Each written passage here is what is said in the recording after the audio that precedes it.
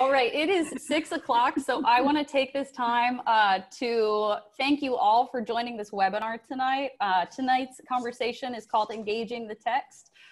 It was originally designed for prospective students, but alumni are our #1 influencers for who chooses to apply and attend to Wesley Theological Seminary. So we are so delighted to have a whole crowd of alumni, current students, and friends of Wesley gathered with our prospective students tonight.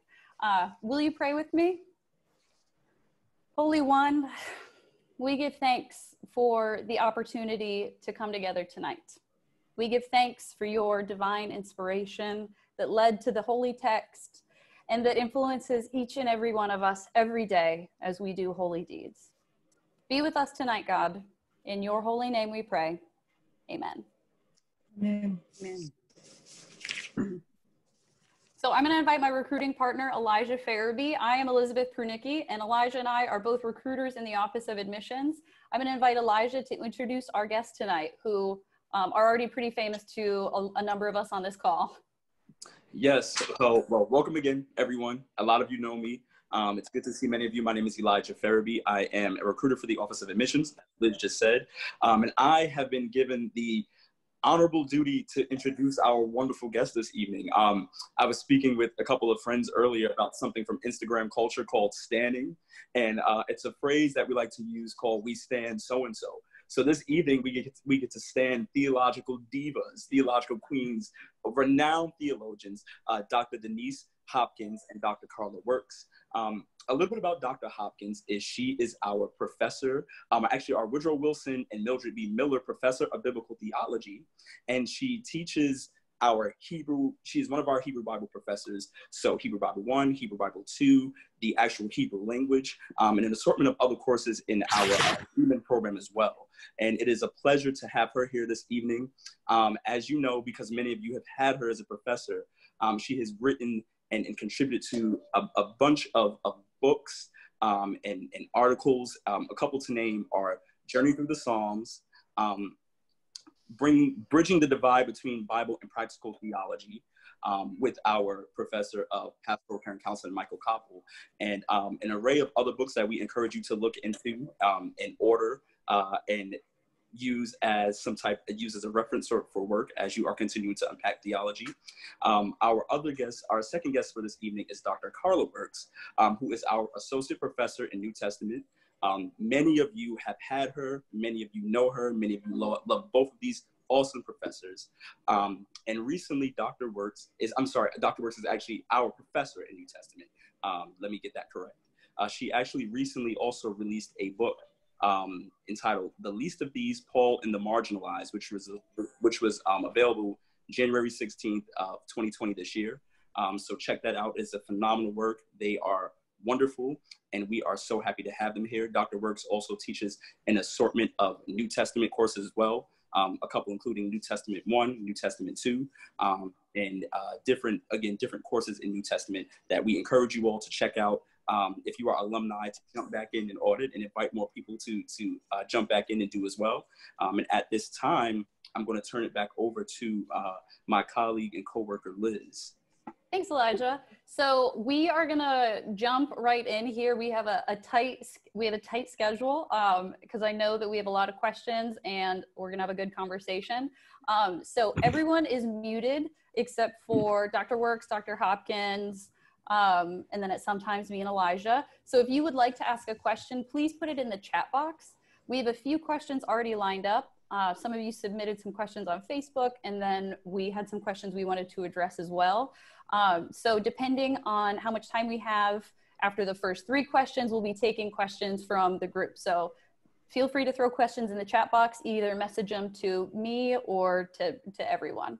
And hopefully we'll be able to get to a few of those. So with no further ado, let's dive in. Our first question to Dr. Hopkins and Dr. Works, in whichever order, is what is it that we think we are doing when we interpret the biblical text? Go for it, Denise. Carla, with a statement? Let's do that. I've printed it out. Do you want to introduce it? Go ahead, go ahead. Carla and I talked about this time together. We're very excited about it. And fortuitously, yesterday, the Society of Biblical Literature, which is our professional society, and which contains 8,300 Bible scholars from all over the world, in fact, from over 100 countries, issued a statement that we want to share with you. It is our professional guild, and we stand by this statement, and it helps, I think, frame our response to the question that Liz just asked us. And it's very short, and I'll begin, and Carla will just alternate. Mm-hmm. So this is from the Council of the Society of Biblical Literature and the executive staff of the Society of Biblical Literature, and it begins this way. We are appalled at the murder of George Floyd on 25th May 2020 by police. We grieve the murder of Breonna Taylor and many others who have died because of anti-Blackness. Carla? Are committed to the clear and unequivocal assertion that Black lives matter. We applaud the spirit of protest that has emerged around the world, and as a result of this heinous act, while lamenting the violence that has also broken out in pockets of that otherwise peaceful and necessary protest. Black lives matter. The Bible matters. We protest the actions by the President of the United States, who on the evening of June 1st, 2020, called for military action against U.S. residents on U.S. soil, had peaceful protesters tear-gassed out of his way, stood uninvited before an Episcopal parish, and waved a Bible. We call out the president for abusing what is for many a treasured spiritual resource and symbol, and we deplore his violation of sacred space. We call out political leaders to engage the Bible in thoughtful and responsible ways. The Bible should not be brandished as a weapon to attack humanity or to violate the dignity of the human spirit.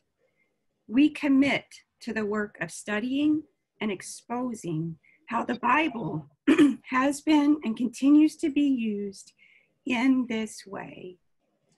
Black lives matter.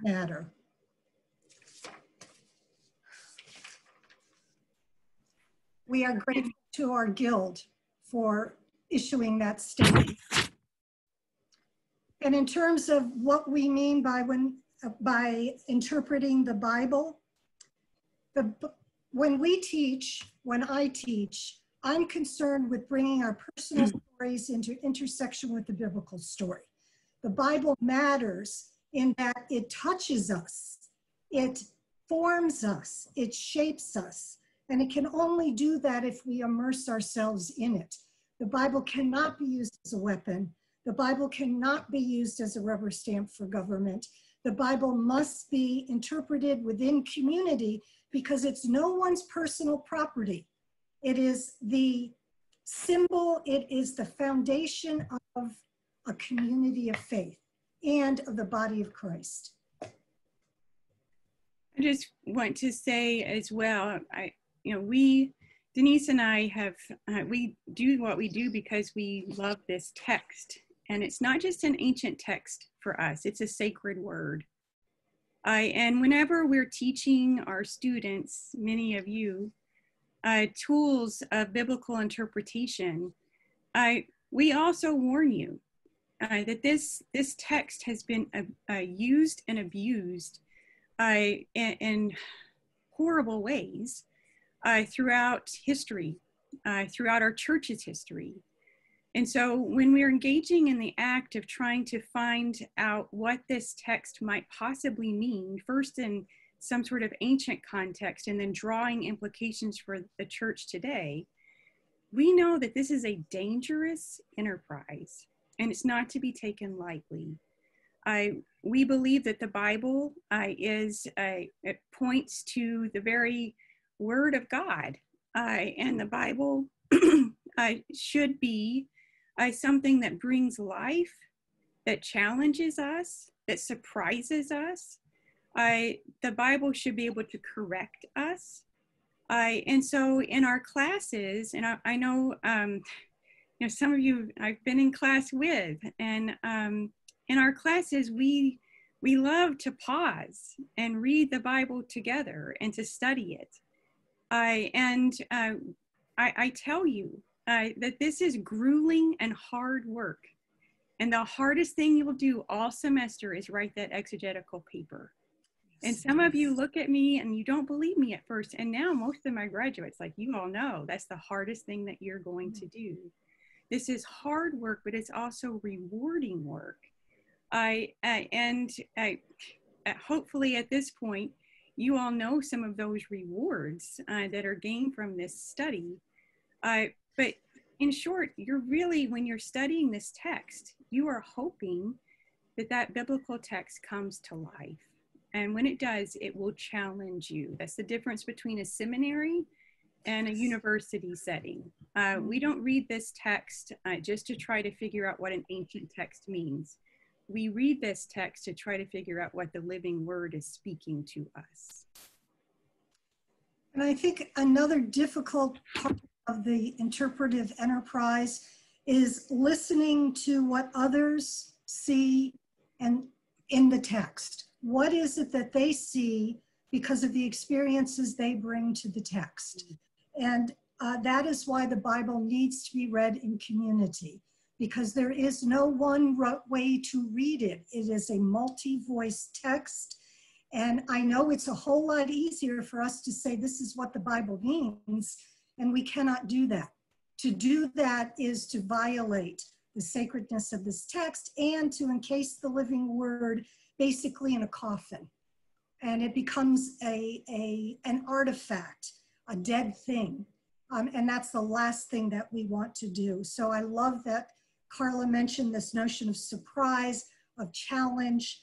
I like to talk in Phyllis Tribble's very ancient terms about the Bible containing prescriptive and descriptive texts, that there are prescriptions about the way we ought to live, and there are descriptions of the ugly ways in which we are actually living. So the Bible also can be used as a mirror that we can hold up to ourselves, to indict ourselves, to challenge ourselves to do better. And certainly we need to hold it up not as a photo op, but as a challenge to our government to ask, are you listening to the voices that you are denying a place at the table for?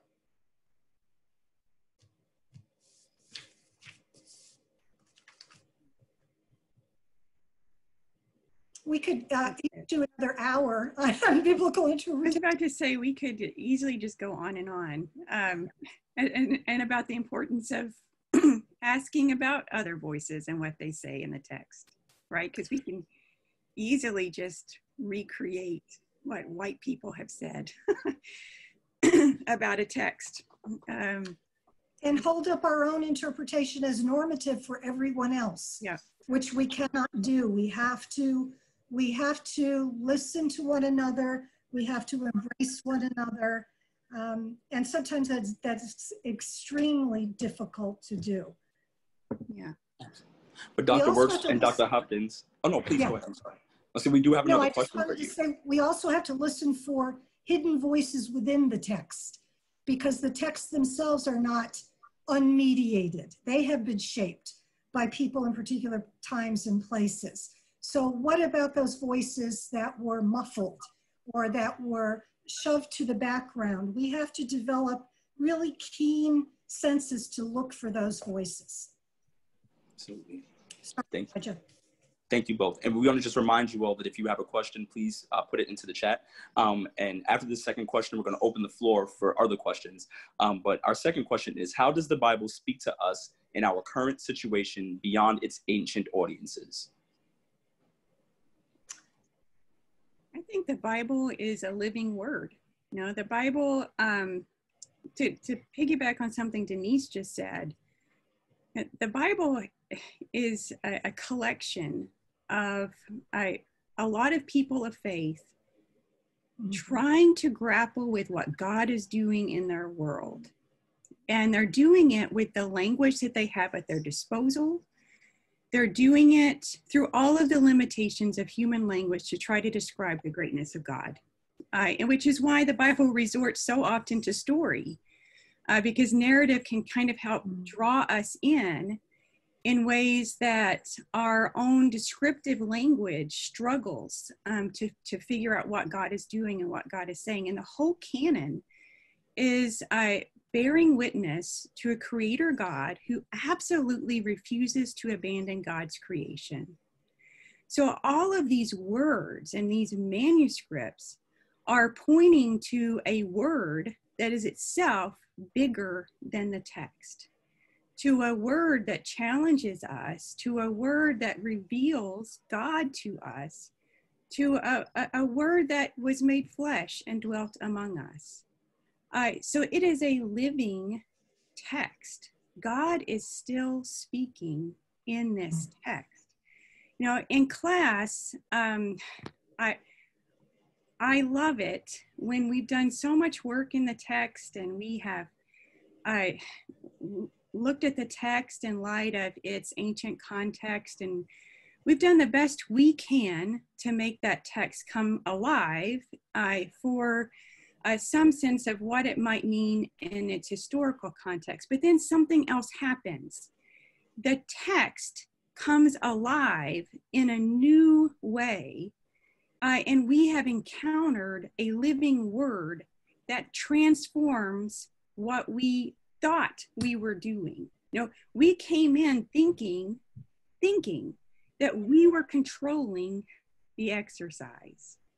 We came in with the fallacy of believing that we own the interpretive task.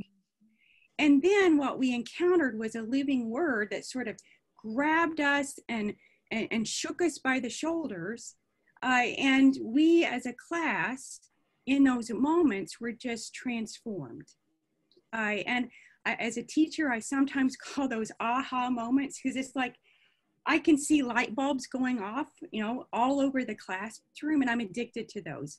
I cannot program them in the syllabus. They're not mine. I don't own them. And so many times I find, you know, I'm sorry, I know several of you are preaching and teaching in churches, but so many times I don't have those moments in church, because the sermon very often was created without the need for the biblical text. So we have a preacher who has decided what he or she wanted to say beforehand and then just uses the biblical text to some relish or flourish. Preach it, Carla, preach it, Carla. But what happens is when people encounter the word, that word is revelatory. And it's a revelation that is completely transformative. And when I ask my students to describe what just happened, they struggle to come up with some sort of words. I struggle to come up with some sort of words, but our perspective has totally changed. The Bible is still speaking. And then I don't have to ask them to draw implications, because then suddenly that word has challenged them to such a degree that they see their world differently. That's what we need to be striving for whenever we preach and we teach the text. But we don't get to program that. That's the work of the Holy Spirit moving in us and through us. We just celebrated Pentecost, you know? The Spirit is on the loose. That word is a living word, and there's a lot of power there. If I can convince all of my students to use the Bible more, the Bible points to that word, and there's so much power there for transformation. If we just start to believe that this text does have life-giving power to point us to something that's bigger and greater than ourselves. Because my goodness, we have proven again and again that we cannot do this on our own. We cannot transform the world on our own. This is an act of God, and we need the Word of God. So Carla, thank you for that. That is exactly why I have been teaching now going on 35 years this fall. I am the longest serving faculty member at Wesley, and I am always excited to walk into intro class precisely for the reason you outlined. I will still see something new in a text that I've taught literally thousands of times before, because the Spirit has come into the room and really filled all of us. And the same thing happened to me this week. I was reading a column by Sally Jenkins in the Washington Post sports section, because you all know I'm a Syracuse rah-rah, right? And basketball and everything is at a standstill. Well, Sally Jenkins talked about the knee that Colin Kaepernick took on the field and linked it to the knee of the white officer on George Floyd's neck in Minneapolis. And she said, those are two different kinds of knees that will lead our country in two different kinds of directions. But to Sally Jenkins' credit, she quoted Frederick Douglass. I was blown away by that. And the quote that she used is this: poets, prophets, and reformers are all picture makers. And this ability is the secret of their power and of their achievements. They see what ought to be by the reflection of what is and endeavor to remove the contradiction. And I read that and suddenly all my light bulbs went off, and I thought of, I thought of Walter Brueggemann. I teach him every year. I still think he has the best statement on the two main tasks of a prophet. Number one, to criticize what is, and we know that the pre-exilic prophets were very good at that, yes? Amos and Hosea, Micah and Jeremiah, yes? And to energize with an alternative vision of community. So how does this Bible speak to us today? Well, I teach the prophets, and basically what they did was take a knee. Did what Colin Kaepernick did. They took a knee. I mean, Jeremiah was banished to a pit and left to die for his message about the destruction of the temple. He took a knee, yes? And Colin Kaepernick's career went in the toilet because of the courage that he showed on the field, yes? And suddenly all those things congealed for me. I was so excited. So now what do I have an intro for the fall? I've got a picture of Colin Kaepernick kneeling on the field, a picture of Frederick Douglass, and the quote from Walter Brueggemann about the two main tasks of a prophet. If that isn't showing how the Bible speaks to today, I don't know what is. And often it speaks to indict us. And we have to accept that indictment and stop being defensive. To be all that God calls us to be, which is so much better than what we are now. So much better. Don't you think, Denise, though, that there is a, very often maybe it's because we are afraid of the Staff Parish Relations Committee, or maybe we're afraid of the people, or maybe it's that we love our church members so much and we don't want to offend them, that we protect them from the text. And in the process of doing that, we lose the gospel because we do not allow them to see God's new creation. We do not allow them to see God's shalom, right? And we need to do a better job of not protecting people from the text and let it indict all of us. I couldn't agree more, Paula. Carla, I'm sorry. I just talked to a Paula friend on the phone before the seminar began. Phil Wogeman, who used to teach ethics here, wrote a book called It's Time, not a book, an article in, I forget the publication. It was called It's Time to Tell the Truth. And he said exactly what you said. We have to stop protecting our congregations. It is a form of paternalism when you think about it. Mm-hmm. It's a form of treating them as infants. Somehow they can't handle this. And what questions do we get in intro all of the time? How can I go back to my congregation and teach what you're teaching? Yeah. And I always say, let the text do the talking for you.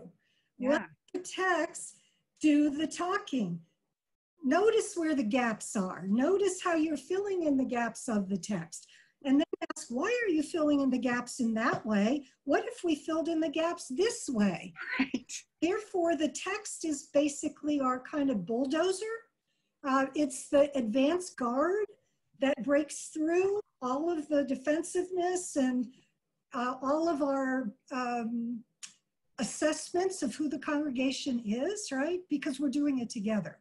Absolutely and positively. Now, it's kind of easy for us to say that because we have more freedom in the classroom. Mm-hmm. And when we go and guest preach in local churches, we slip in and we slip out, right? So I'm saying that knowing that the fallout can be severe. Yeah. I heard Fleming Rutledge recently talk about the reality that we don't often give our churches any sense of vision. You know, we give them a lot of to-do list. You ought to, and you are called to, and you should do this, and you should do that. And I've started labeling that Home Depot Christianity. You can do I God like can that. help. Yes, yes. But you know, we don't give them a vision. Like there's something really powerful about a revelation of what God is doing, right? That people want to get on board with. And the Bible has it. The Bible has the goods.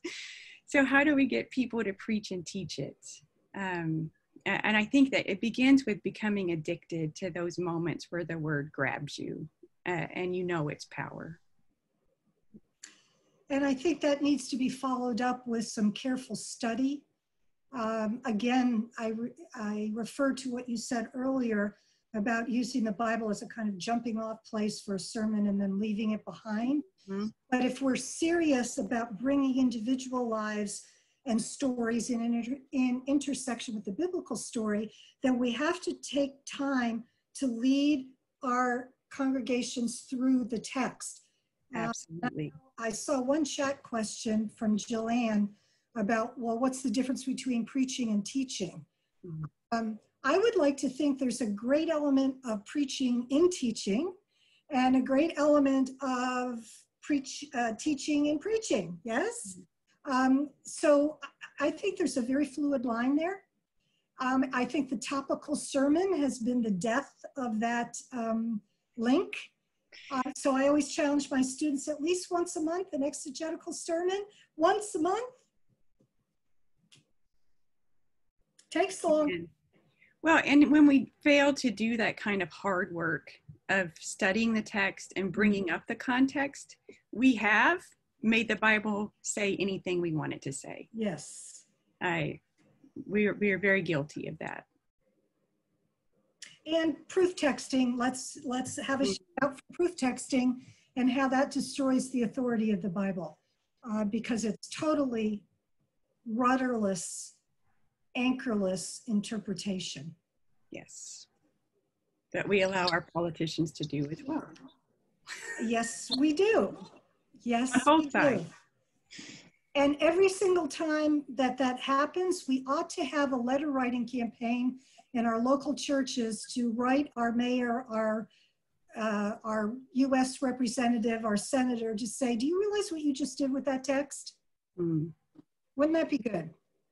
The other thing I wanted to say is the Lewis Center is, if you all haven't signed up for the Lewis Center newsletter, Leading Ideas, please do.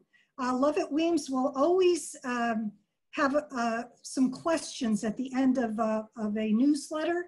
And often the question will run like this. Let's review the programs the church is running. And here I'm talking about Carla's idea of Home Depot What did you call it? Home Depot Christianity. Christianity, okay. You can do it, God can help. Yes, exactly, yes. And his question is always, how does what we're doing further the mission and the vision of the church? If it doesn't, why are we doing it? Mm-hmm. If it doesn't, why are we doing it? Something as simple as that, right?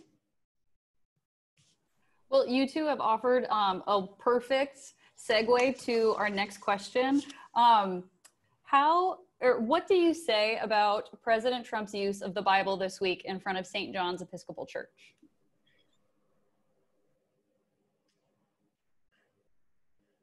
I'm almost speechless. I mean, it's been said, Episcopal leader of the diocese, shock, photo op. I believe he was holding the Bible backwards as well. He was just holding it. And a reporter asked, "Is that your Bible?" He said, "It's a Bible."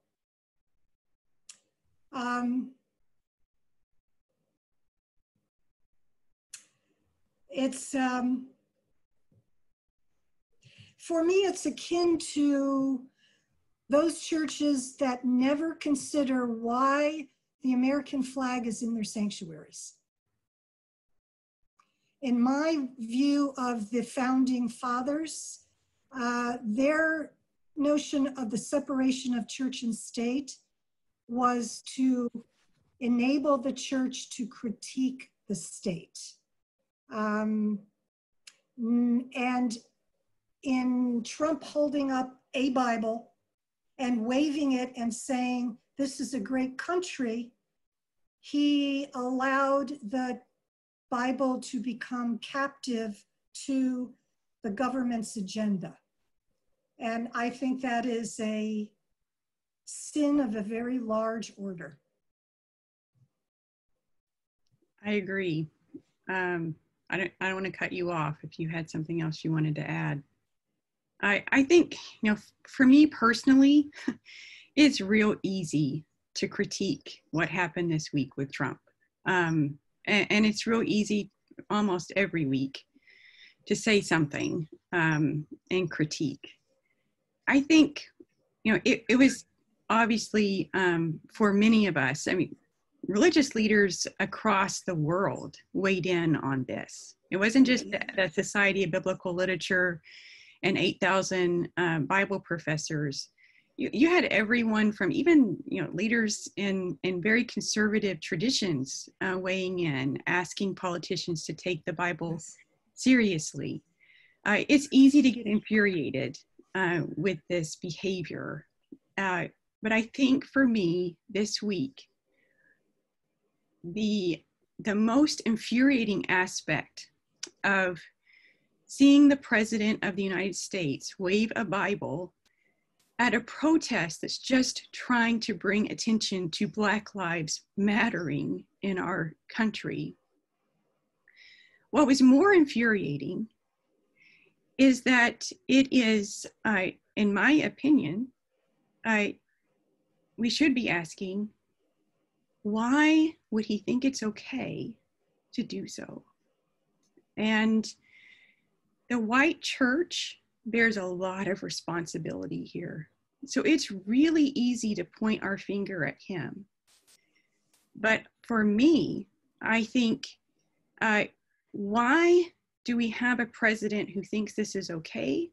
Because historically, white Christians have used the Bible as a tool of power to get their own way, to get their agenda. And this is true for both political parties. We have historically voted for politicians who use the Bible.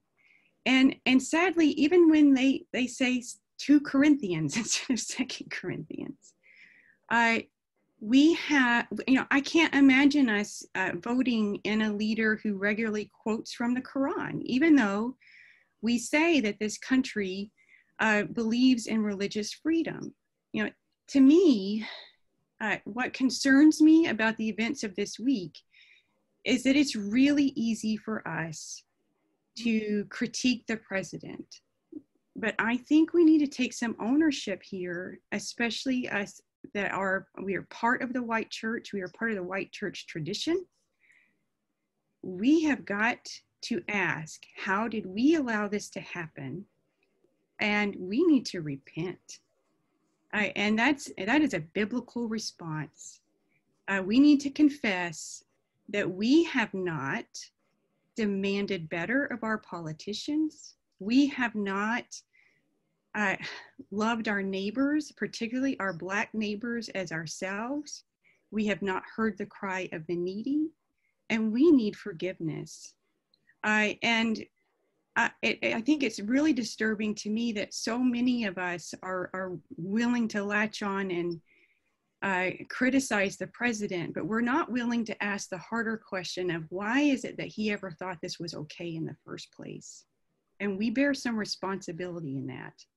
And only God can fix what we have done, all of the sins that we continue to perpetuate. But I hope that this will be a time where white believers will ask themselves, how did we allow this to happen? And how can God, hopefully God will come in and change our perspectives and change how we think about our relationship to our nation, how we think about our relationship to our world, because this should not happen. But it happened because there's a history here that told this man that this would be a good idea. And so for me, this has been a week marked with confession and we need real repentance in the white church. Although I think to talk about the white church as a monolith is something we also need to be careful of, because there have been parts of the white church that have railed against precisely what Trump has been doing. So certainly we all need to repent, but I think some parts of the church probably need a little bit more repentance than others, if one can say that. I also want to point out that the forcible removal of those protesters involves some of our graduates, people that I have had in class. They were tear gassed. They were on the patio of St. John's Episcopal Church and tear gassed without having offered any provocation whatsoever. That is what scares me more than anything else. The use of force in service of the biblical photo opportunity. So again, using the Bible as divine warrant in the same way that King David used the presence of the Ark of the Covenant in Jerusalem to perpetuate the excesses of the monarchy. Yes, we are doing, again, here's how the Bible speaks to today. What symbols are ensconced in our nation's capital that allow the Bible to be used as a divine rubber stamp? And as Carla said, we have to raise our voices and say, stop doing that. I do think we cannot be silent, but I also think it's easy for us to always put the blame on somebody else. And I think we have to be very cautious. Depending on which church tradition you're in, each side blames the other. And so it's really interesting to have, to have people that I love, and to myself, my own history, to have been in both worlds. But I think, now is the time for some serious introspection to figure out where we have participated in systems that privilege ourselves and how we have benefited. So I don't want to lose sight of that. I think it's easy for us to critique, but I think it's much harder for us to repent. I would agree with that, Carla. I certainly would. So we have time for one audience question. Thank you so much for having the most delightful and active chat box I've ever seen in a webinar. Everyone should scroll through it. Keep up with it. Yeah, everyone should scroll through it because it is affirming and positive and wonderful. So our one question from the chat box that we're going to end here with, so you only have about 4 minutes to address this question, but it definitely relates to how we can reflect and remember how we can reflect when we're looking at the Bible. So this person's question is, how do we take our exegesis and what is happening in the world and make sure we aren't making the text do what we want it to? How do we check ourselves? That's a good question. Well, part of how we check ourselves beyond just the reality that we need to do research. I mean, most of you have been in our classes now. We have beat you over the head with the need to read these texts and consider them in light of their historical, social, and cultural context. But one thing we haven't really touched on is that to me, as a person of faith, this exegetical task is not a solo one, right? This text is a sacred text, and it's best interpreted in community. And one thing that always happens every year, and I think Denise would agree with this as well, is that when we're looking at a text in class, Denise and I have been reading these texts. We study these texts. We've given our lives to these texts. We grapple with these texts. These texts have scarred us personally. And we're reading them in community. And because you all represent so many different communities, you see something in the text that we don't see. And you ask questions that cause us to wonder, why do I think this about the text? And there's so many ways in which that text comes alive and challenges our notions and preconceptions. I have a weird pedigree with my theological education, in that I started off in a Southern Baptist seminary. And that seminary, the goal of your New Testament class was to tell you the correct interpretation of the biblical text, not to give you tools to think about the text, and certainly not to read it in community. And any interpretation that deviated from the norm was considered heretical, and any interpreter who deviated from the norm was considered heretical. There is humility needed in interpreting the text. There's the reality that our lenses, because of the gigantic sin problem in our world, the power of sin that, as Paul says, dominates our whole world and our lenses, we are not immune from that. And we need to recognize that we bring things to the text. And sometimes we bring things to the text that hinder us from actually reading the text. We're mad at how a text has been used throughout history, and we're mad legitimately, but that anger can also prevent us from going to the text.